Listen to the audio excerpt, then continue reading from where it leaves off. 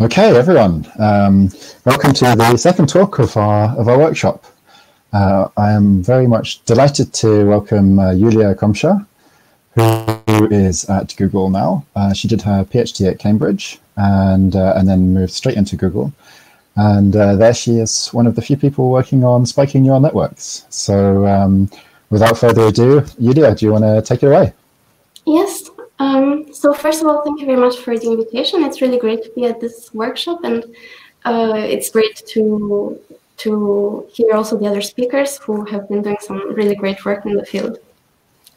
So I work at Google Research in Zurich, and over there we have a pretty small team working on biologically inspired AI. So this project on spiking neural networks is part of that research exploration. And the slides that I'm going to present are about a paper that we've published, and you can find it on the archive if you're interested. It has the same title as the slides. All right. So in this talk, I'm going to first give some biological inspiration and motivation for our work. So I'm going to talk about spike timing in the human brain and some interesting studies that talk about this. Then I'm going to present our model, the model that we describe in the paper, which is a biologically inspired model that performs temporal coding. And I'm going to give a universal approximation proof, since the title of this workshop is Spiking Networks as Universal Approximators. I'm just going to give it in simple, so not a lot of complicated math, just so anybody can understand how to go about that. And I'm going to show how this model can learn with backpropagation and exact derivatives. And then I'm going to show some results on experiments on first on some simple Boolean logic problems, and then on image recognition on MNIST, and trying to also reconstruct the images that it's learned.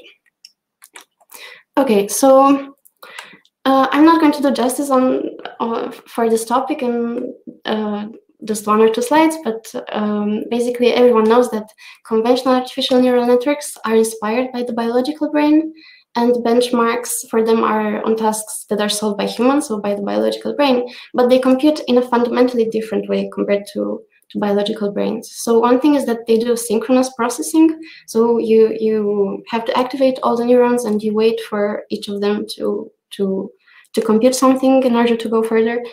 And there's no true temporal dimension, no true temporal coding. Even if there are LSTMs or recurrent networks and you can train them by unfolding them over time, it still has fixed time steps. So there's no true temporal encoding in them. Whereas in biological spiking neural networks, as we all know, neurons communicate through action potentials, which are all or none signals. So I think everybody knows by now what this looks like. So this is the membrane potential. If a stimulus comes in, if it's not strong enough, then nothing happens, basically. Whereas if it's strong enough, then the membrane is depolarized, and an action potential is produced. Then the membrane is repolarized. There's a refractory period in which the neuron cannot spike, and then it goes back to its resting state. So the action potential is sent along the axon, and it further sends signals to other neurons. So this type of computing is asynchronous, and crucially, with this kind of computing, you can encode information in the temporal patterns of activity. And another feature of biological networks is that they have states. So the brain is not just taking in inputs and processing them and giving outputs all the time, but it's rather something that has a state. So the inputs just influence and are processed according to the state that the brain is in. There's this theory, for example, called predictive coding, which says that the brain is trying to make a model of reality, and with every input, basically, it uses every input in order to adjust its model of the world. And of course, with this kind of computing, you have energy efficiency, which I'm not going to talk about in detail. I think there will be other talks where this will go into more detail. So now, if you think about biological neurons, you can ask, okay, how is information encoded? So the most widely held view is that of rate coding. So early in physiology, when people were trying to do experiments and seeing what cells respond to, they noticed that there are cells that respond preferentially to certain input features, like lines with certain orientations, for example. And they also noticed that those particular cells fired more when they were shown a stimulus that was close to their preferred input. So the closer it got, the more that cell fired. So this led to this model of rate coding, where neurons fire with some probability that's proportional to the strength of the stimulus. And this is a widely held view. And this sort of encoding can be very reliable, but it can also be very slow, since you have to wait for accumulation over spikes. And an alternative view that some people have been interested in recently is that of temporal coding. So this is the idea that information is encoded in the relative timing of spikes, not in the rate. So relative timing to what? It can be relative to other neurons around one neuron, or relative to brain rhythms. Now, there's some debate about brain rhythms, and some people say that they're an epiphenomenon, but anyway, this is just one possibility. And temporal coding means that the spikes are fired with very high temporal precision. And also this allows very fast information processing, because you don't need to accumulate. You might, if you need to, you might act just on the basis of the timing of a single spike.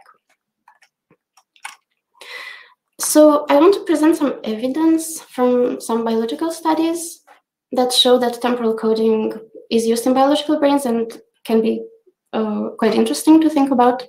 So there's a series of studies by Thorpe and Imbert in their lab. So they wanted to see how short can a stimulus be so that we still recognize it, so a visual stimulus. So for example, if you present images of objects, if you present them for only 100 milliseconds, you can still recognize the object. And by doing experiments showing images to people very fast, they estimated that there's a repertoire of at least 100,000 objects that can be recognized by presenting them for only 100 milliseconds. So this is quite interesting, and then you can ask, okay, so how does this work? How many neurons need to spike in order for this to happen? So here, what you can do is, for example, in the macaque monkey, you can record neuron spikes at, for example, in the temporal lobe. You can see when neurons in the temporal lobe fire spikes that are informative about the presented image. And so you know that an image is presented and it has to go through a certain pathway through the visual cortex. So basically, you know how many synaptic stages there are between the presentation and the neurons that you recorded in the temporal lobe. And then you measure when are those spikes being fired after 10 synaptic stages. And then you can say, okay, so how long does it take for an action potential to be fired? What is the signal, the speed of the signal propagation through the axons and through the whole pathway? And then basically you can compute that that the response can be made with around one spike per stage. So this is just the first response. So basically, single spikes seem to be informative and seem to carry some information. Then, of course, this is not to say it's just temporal encoding and it only works like this. So then, of course, there's room for waiting for more evidence to accumulate and for feedback connections to also influence the information of the signal that's being propagated. But it seems that the first response can indeed be made, or there's some information for the first response on the basis of just single spikes, just based on measuring the speed of firing. Then another kind of experiment that has been done was looking at spikes in the retina. Usually I've seen studies with retinas of salamanders. So there are these studies showing that retinal spikes are highly reproducible and they convey more information through their timing rather than their spike count. Then the fact that retinal cells can encode the spatial, so it can discriminate between images through the relative timing of their first spikes. Then in the human fingertips, there's information about the fingertip force and the shape of the surface, also in the relative timing of the first spikes. And then there's another argument that you can make if you think about STDP learning. So STDP means that basically if there's a spike, and if there are inputs that are very close to that spike, then the connection is reinforced between them. But if you think about it, if you keep giving the same input that causes an output neuron to fire, then if the connection keeps being reinforced, then you don't need as many spikes in order for the neuron to spike. And if you keep presenting it, then eventually the output neuron is going to spike on the basis of a single input neuron if you've presented it enough times and if you reinforce the connection enough. So from this suggests that it can be that in some cases you can act on the basis of single spikes because of this kind of learning. And another interesting topic is that of phase precession in the hippocampus. So the Nobel Prize in 1993 was awarded for the discovery of this. In the rat brain and probably also in the human brain, there's an ongoing theta rhythm in the hippocampus. And it's been discovered that in the hippocampus, there are place cells and grid cells. So place cells fire when the animal is at specific locations in the room, whereas grid cells fire also at specific locations, but in a grid-like pattern. So for example, in this image, you can see, so this is a 2D space where the animal is, and the red blobs are the places where a certain cell fires. This is a model, but in recordings, it looks sort of similar. So this is pretty remarkable. This shows that there is some code for encoding the map of a location in the rat. And the interesting thing is that the spikes of place cells and grid cells are timed with respect to the theta rhythm. This is called phase precession. So basically, the closer the animal gets to the preferred activation location of that cell, the earlier with respect to the theta rhythm that cell fires. So this is pretty interesting again. And this is again not to say that this is only about rate coding or time coding. It can be that in different parts of the brain or different types of stimuli are processed differently, or there's different kind of computation arising on the basis of different codes. So there are ways to also turn rate encoding to time encoding and time encoding to rate encoding, which you can find, for example, in these references. So this is basically to say that information can be encoded in the relative timing of single spikes. So this is just an interesting model to think about how the brain computes. So we wondered, how can I translate this to artificial neural networks? So I want to acknowledge some previous work. So SpikeProp and some authors of this work are in this workshop and have given or will give talks. So SpikeProp was probably the first model with temporal coding with single spikes and approximated derivatives. And there were extensions to SpikeProp.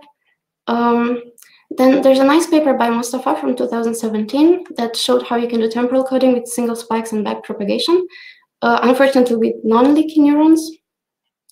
And I've also seen papers that do STDP and reinforcement learning that also do temporal coding, but they don't learn with backpropagation.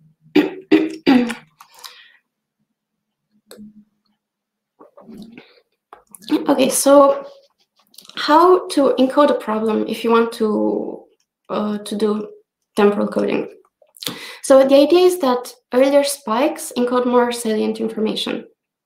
So for example, if you have a digit, an MNIST digit, then you have an input size of 28 times 28. And where there's no information, so every neuron corresponds to an input pixel. So there are 28 times 28 neurons, each corresponding to an input pixel. And in the places where there's no information, the neurons just don't spike. Whereas in the places where there is information, the darker color represents earlier spike times. So in the center of the shape, there's more salient information, so neurons spike faster, whereas at the edges, they spike later because the information is not as important, or it might be noise. So if you consider a classification problem with m inputs and n possible classes, you can encode the problem in n input neurons that spike at a time proportional to the maybe strength of the stimulus or some other characteristic of the input. And in order to decode this, in the case of digits, you can have 10 output neurons, and you can classify the input as class 5 if and only if the 5th neuron spikes earliest.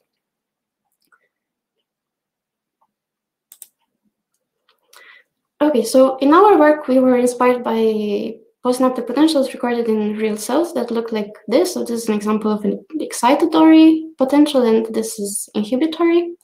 And it has this shape that has a fast rise and slow decay. So we decided to use in the model the alpha function, which is t times e to the power t, and it's parameterized by decay rate. So this function looks like this. So it has a fast rise and slow decay. And this is the equation that describes the membrane potential with weighted inputs.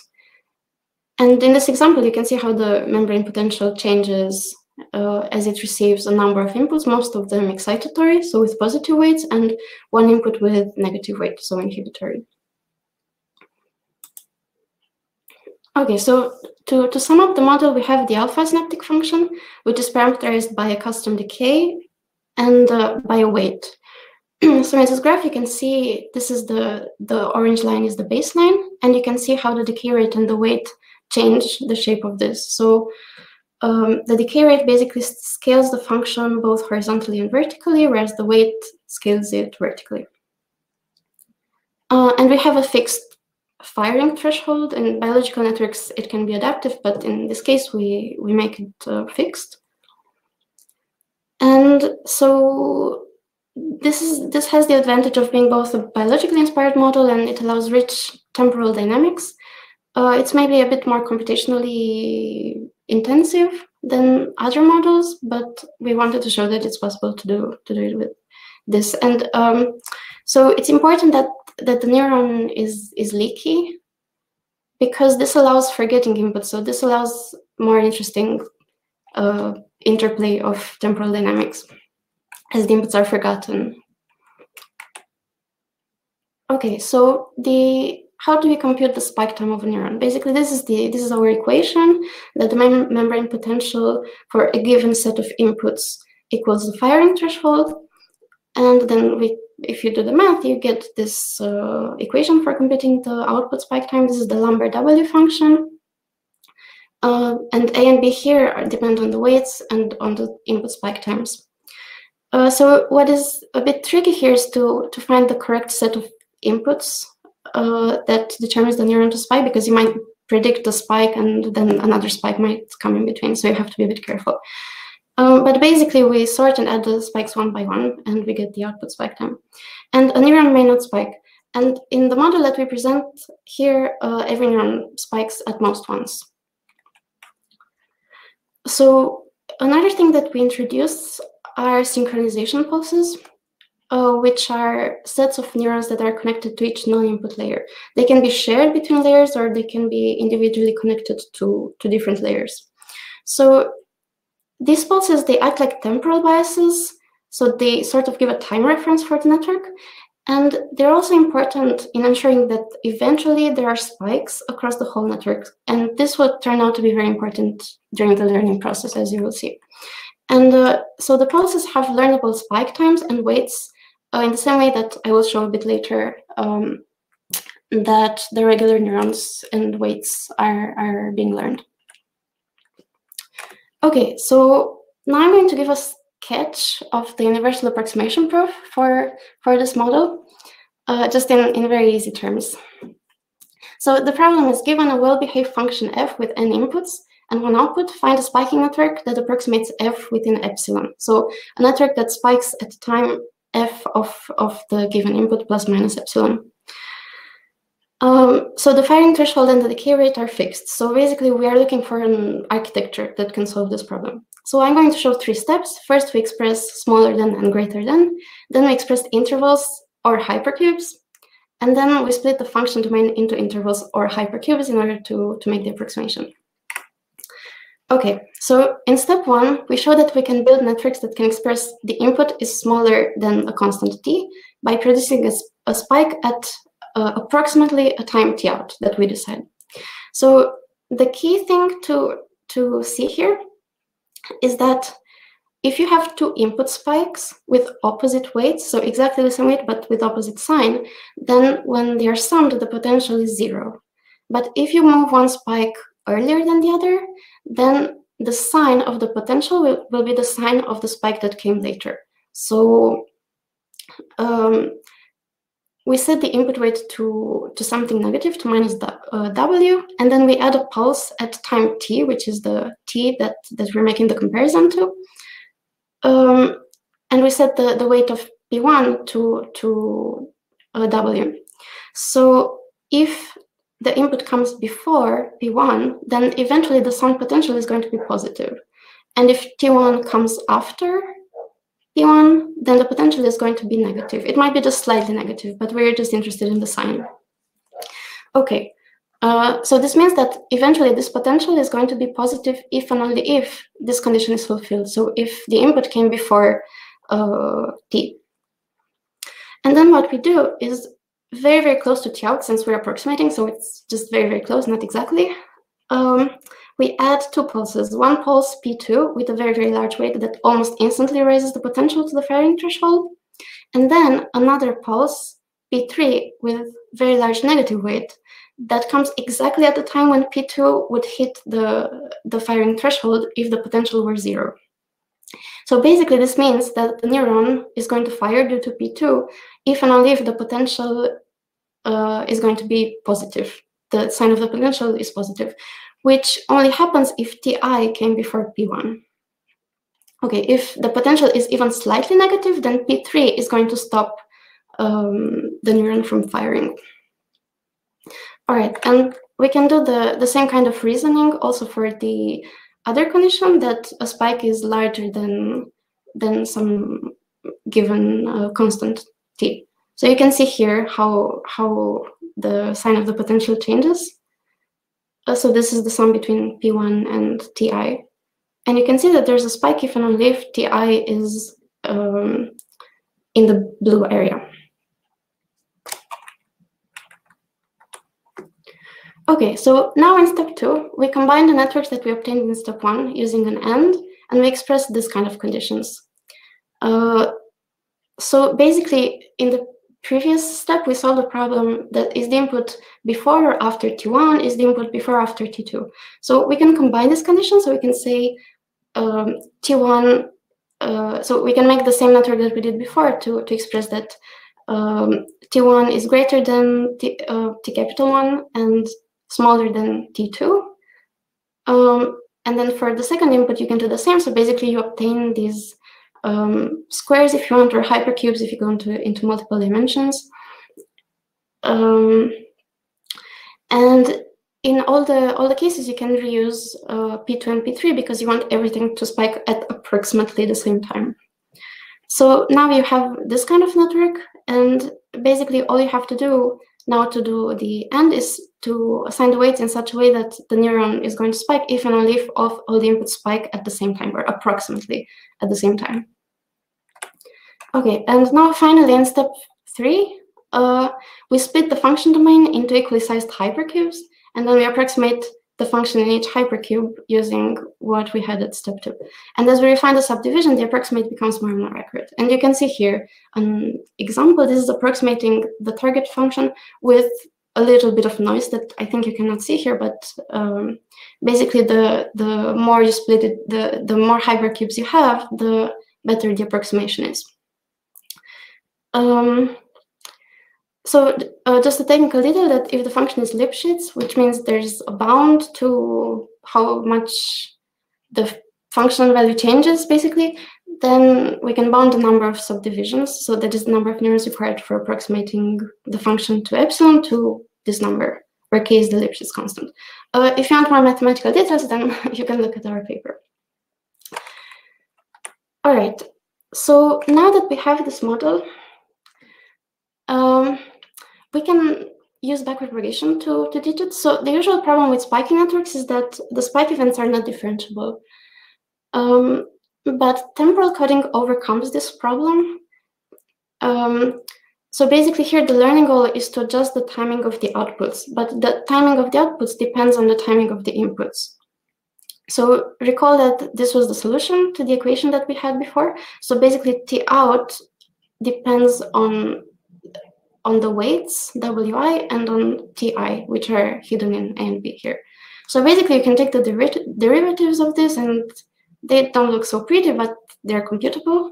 So this is what we get in the end. And so once we have this setup, we can just do what we do for conventional networks. We can use an optimizer and minimize the cross-entropy loss. In our case, we use the atom optimizer. And the difference is that in the output layer, we want to minimize as opposed to maximize the spike time. So for this, we do a softmax on the negative spike times, just to add a minus that is going to propagate and make everything and minimize things instead of maximize them. Okay, so some training challenges that we had were the following. First of all, initialization is very important with spiking networks. So enough neurons should spike in the beginning that there's some gradient that starts flowing in enough neurons, basically. And for this, we use the modified Blur addition initialization. So we had the standard deviation depending on the number of inputs and outputs, but also a custom mean for the distribution from which the weights are drawn. And this also actually, this allows some neurons to specialize into, or to be encouraged to be inhibitory or excitatory if you put a negative or a positive mean. Then the other problem is that as the membrane potential approaches the threshold, so the neuron barely spikes or barely doesn't spike, then the derivatives approach infinity. And to avoid this problem, we have hyperparameters that clips the derivative. Some things that helped with training were, quite surprisingly, updating the network only when the classification was wrong. So if we had some inputs that were classified correctly, if we didn't touch the network, so if we didn't encourage it to learn even more the distinction, then we got better results. And also very small batch sizes worked better. And we're not sure why. Actually, maybe this is something we might discuss during the discussion if the other speakers might have similar experiences. So some other ideas that we explored but that didn't lead to improvements were regularization in the form of weight decay, or adding random noise to inputs or to hidden neurons or to pulses. We also tried something brain-inspired or retina-inspired to add bipolar neurons that respond to so for the same pixel, one neuron that responds to brightness and one neuron that responds to darkness, basically, but this didn't seem to help. And we also tried to ease the computation by forgetting inputs when they decayed below threshold, but this also didn't seem to help. Okay, so now I'm going to show some results that we got. So first of all, we tried very simple networks on very simple problems.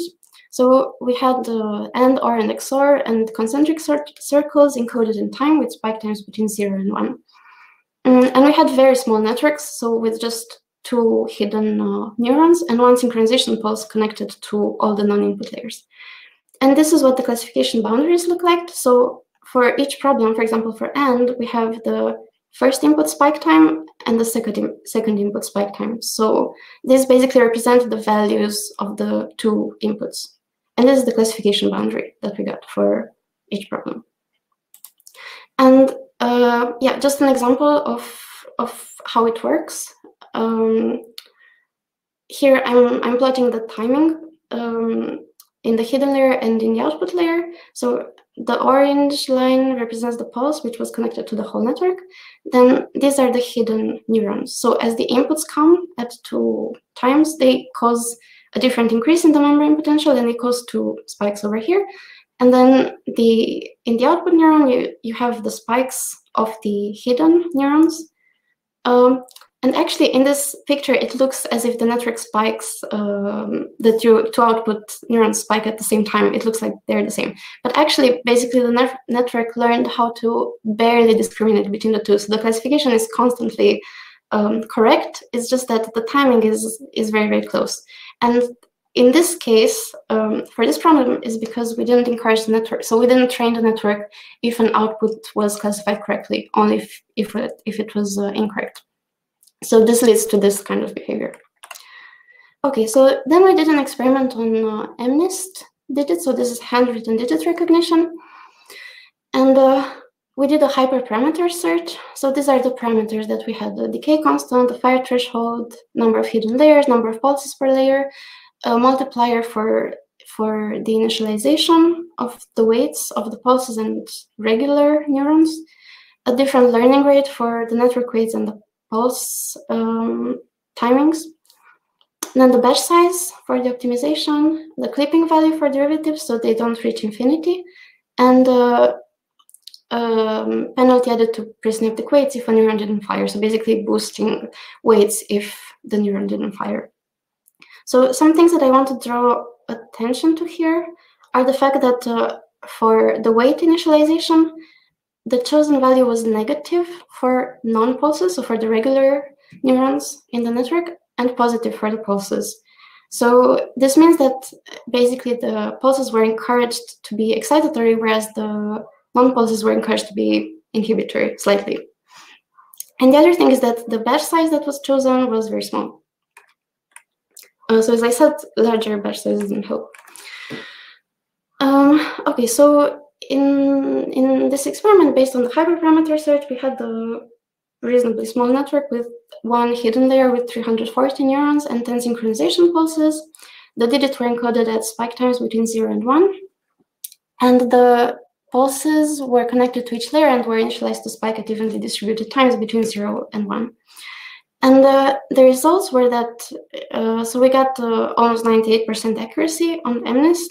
And for comparison, we trained a non-convolutional, to be fair, a non-convolutional ReLU network that had basically a similar accuracy. And one thing that was pretty interesting that we did not expect and that we discovered during training is that the same network spontaneously switched between a slow but accurate operating regime and a very fast but slightly less accurate operating regime. So you can see here the difference in accuracies. In the slow regime is 97.96, and in the fast regime is a maximum 97.4. And it's not a big difference, but it's consistently lower. So we made a plot across epochs for the same network, basically, and we looked at spike times in the various layers. So in the first part, in this part, the slow classification part, we had the inputs coming and then the hidden layer activating, and then there's the first output spike and then the mean output spike. And afterwards, at some point at this epoch, there's a change where accuracy just goes down to 3%, and then the whole network starts operating differently. And you can see here that the first spike time, the purple line, now happens before even the mean spike has the mean spike of the hidden layer. So this is very fast classification. So in these pictures, you can see the specific spike times of the neurons in each layer when classifying a specific digit. So this is the same digit that's being classified in the slow regime and in the fast regime. The orange lines are pulses. Here you can see the input spikes, then hidden spikes, and then you can see that the slow network makes the classification after everything else has spiked. Whereas in the fast regime, you can see that the classification is made even before all the input neurons have finished spiking. So this is really, really fast. And you can also see here that the second guess of the network was a 3. So it's quite interesting that you can see what the second guess of the network is, or what it was more confident about, and so on. So we wondered why this happened, because we didn't hard code this change from slow to fast regime. And we noticed that this change was likely produced by fluctuations in pulse timings caused by a relatively high learning rate as chosen by the hyperparameter search. So basically, at some point, all the pulses synchronized at the sort of at the very early stage, and then that somehow just flips the operation mode of the network. Okay, I think I should try to wrap up. This finding was interesting because in human decision making as well, you have the same speed accuracy trade-off, where you either wait for more information and you make a more accurate decision, or you make a decision very fast, but often it will be less accurate because you have less information. So one other thing that we looked at was at how the output neurons were behaving and what the inputs look like, and we noticed that there was a lot of inhibition, so negative weights, in most of the non-pulse neurons, whereas the pulses were actually excitatory.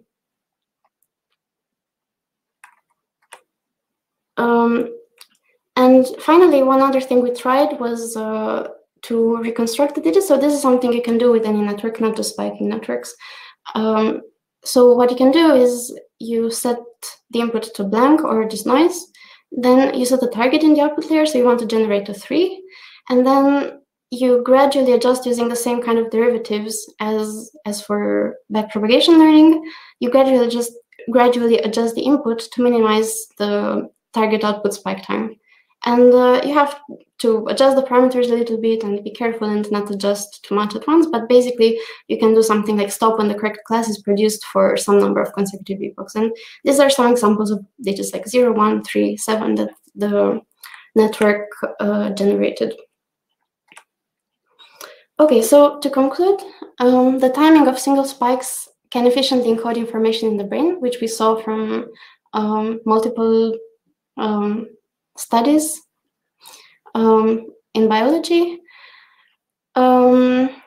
We've shown a model of a spiking network with a biologically inspired neuron model, and that does temporal coding, which can be trained with backpropagation and can perform digit recognition at competitive accuracies. And we think this is interesting from a multidisciplinary perspective. So one thing is that it can shed light on the representational capabilities of biological light networks, and this is what I think is, so for me personally, this is the more interesting part, but it's also interesting from the perspective of neuromorphic computing and advancing this field in general. And we have some open source code if you're interested in playing with this, and I want to thank my colleagues from Google who helped with this project, and I think I'm ready for questions. Great, thank you very much, Iulia. I think you're only going to hear me clapping, unfortunately, but I'm sure that everyone in the audience was similarly appreciative. There's lots of questions on the rota. Okay, all right. So I will start off with the first one.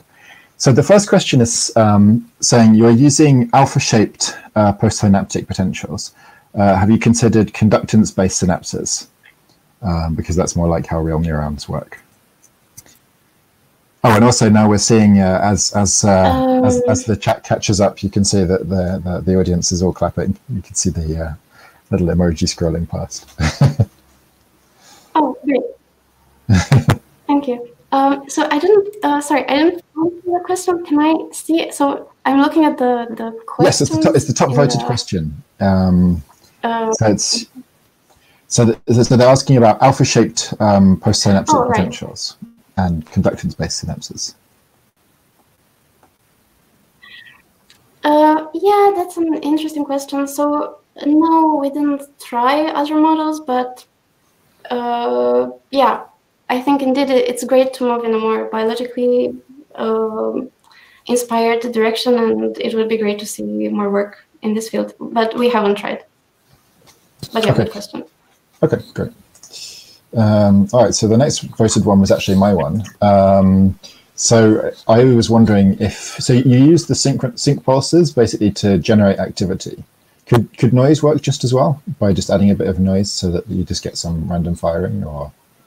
Not really. So we actually tried this and we didn't really see that noise helped. So we tried multiple ways of adding noise. So we tried adding noise to the input, adding noise to non-input neurons, we tried adding noise to the pulses, we tried with less pulses, so it didn't seem like noise really helps. So the point is that with synchronization pulses, they are learned, so their timing is learned and their weight is also learned. So this thing you could not have with noise. So there's some extra information that goes into the pulses that's important. Okay, so it's not just a case of it generates activity, it's actually doing some function, yeah. Okay, great. All right, so the next one is, Gentine asks, in the importance for timing for salient information, wouldn't you think the edges are more important than the middle shape of the S?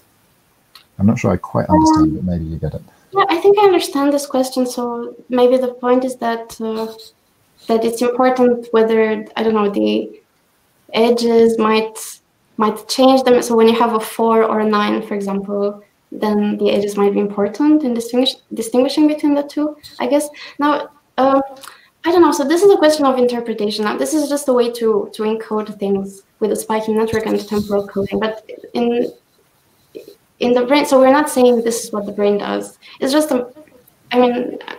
I think it's just a matter of interpretation, and you could encode things differently.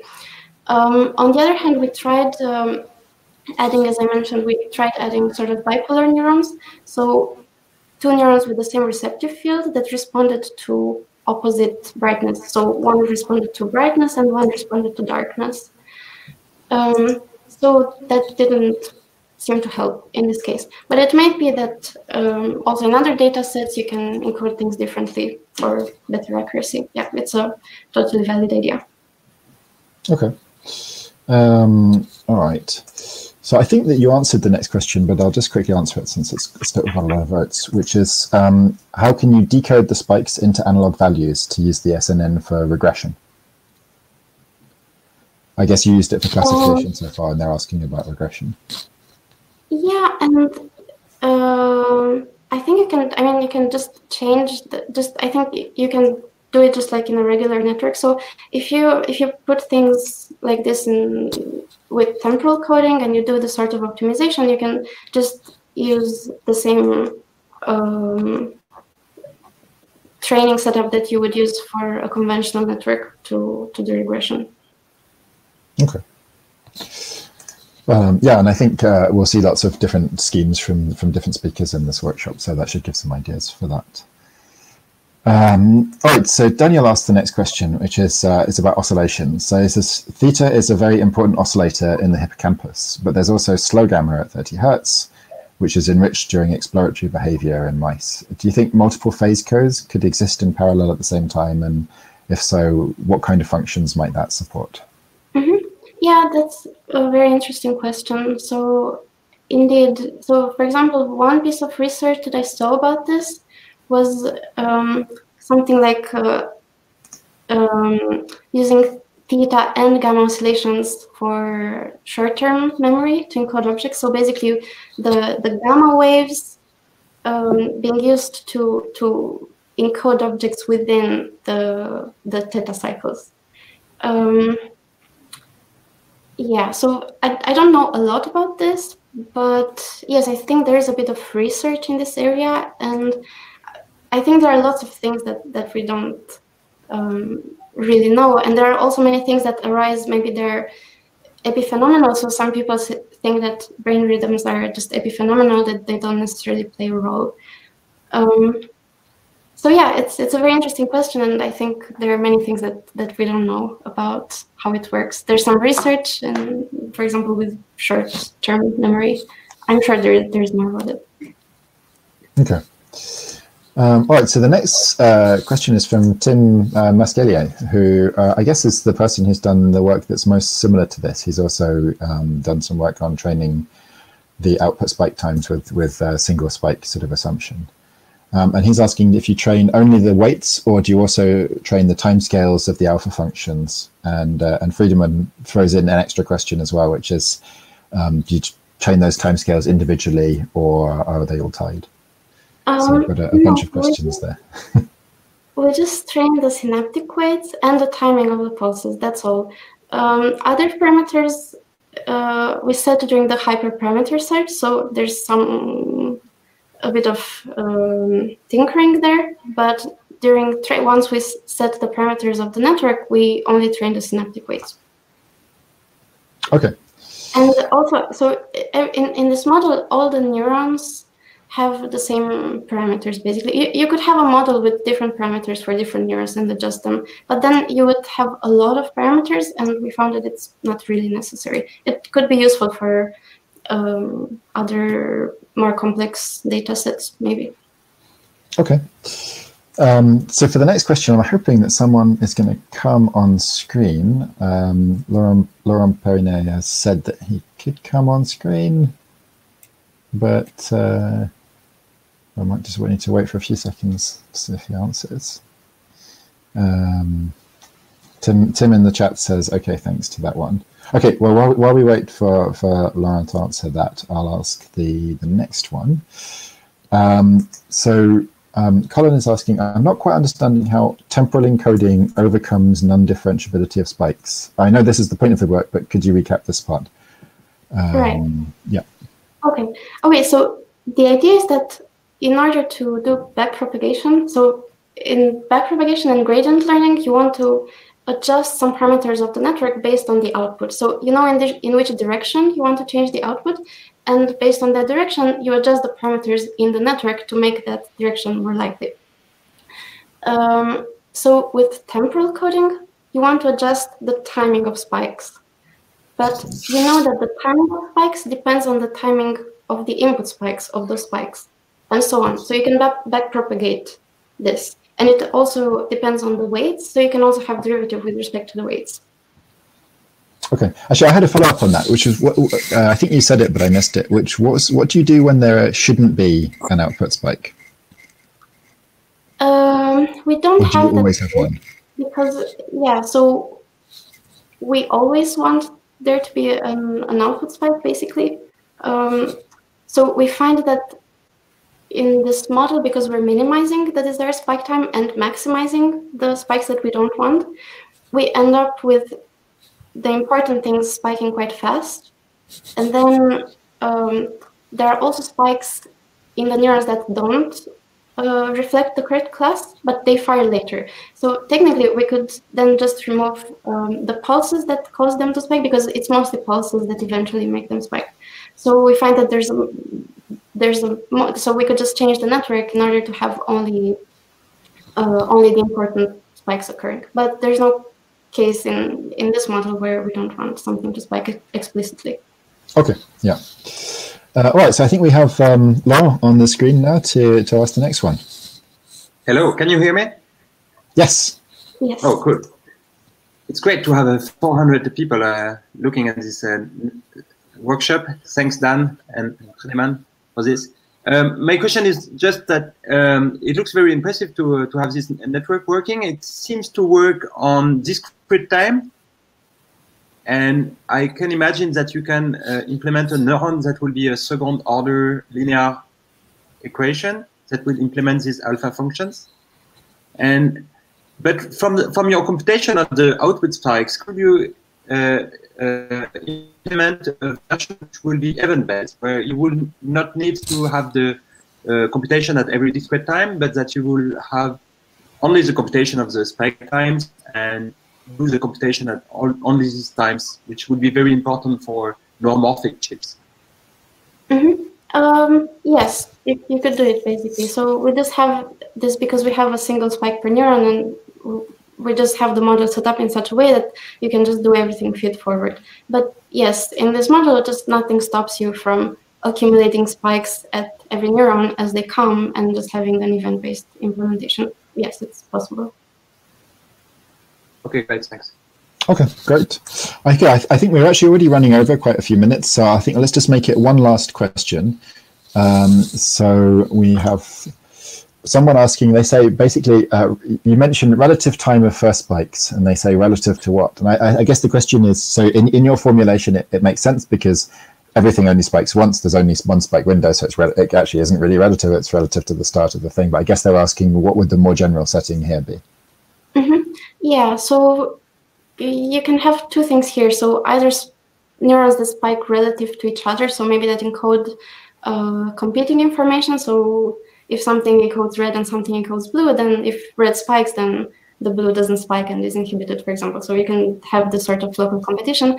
But also in the human brain, as in the example of the hippocampus, with the phase precession, the spikes can be relative to the brain rhythms that occur in that area. So actually, maybe I can show the slide where I answered this question. Yeah, so with this slide, I haven't shown a picture of this, but basically the spikes of place cells and grid cells are timed with respect to the theta rhythm. So they fire earlier with respect to the theta rhythm phase when the animal is closer to the preferred receptive field of that cell. Okay. Yeah. Okay. Great. I think we probably have to leave it there. I've run 8 minutes over what we said. What I'll do is I'll leave the session open. I'll end the broadcast. I'll leave the session open, and Iulia, if you feel up to it, you could hang around and maybe answer the remaining questions in the chat.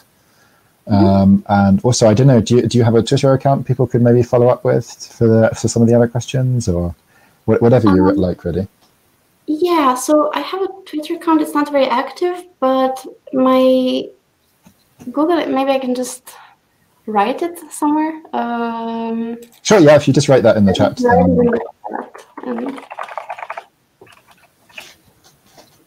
Okay, so I'm happy to receive any questions. And we also have, so I had the link to the open source code, and I think if you Google this, then you will find our work online.